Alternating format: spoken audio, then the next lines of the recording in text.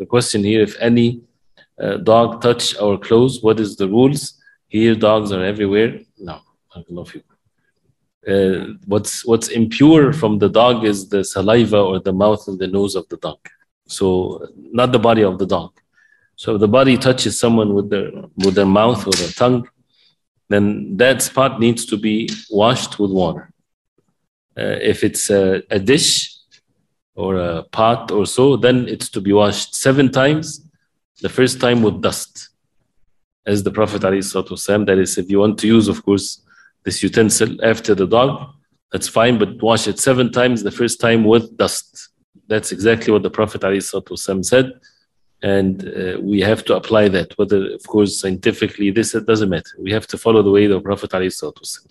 But as far as clothing and other things, you don't wash it with dust, just water. And that's sufficient.